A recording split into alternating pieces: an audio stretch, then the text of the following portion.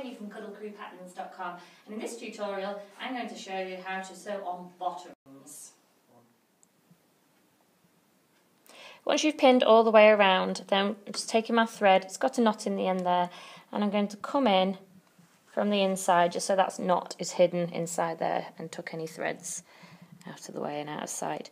I'm going to do 3 stitches on that same spot just so that the knot has that little bit extra support. We don't want to trust a knot when we're sewing toys, it just makes them that little bit safer.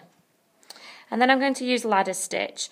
You've got the diagram to refer to on the patterns here as well, so I'm going to come up the same side that I've gone in.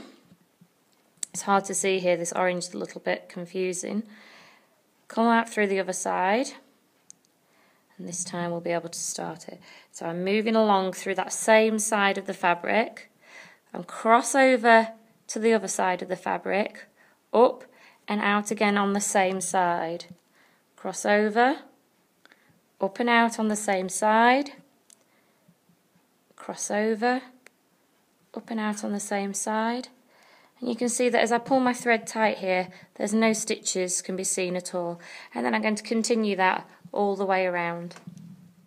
I hope you found this video helpful. For lots more guides and tutorials, go to my website, CuddleCrewPatterns.com.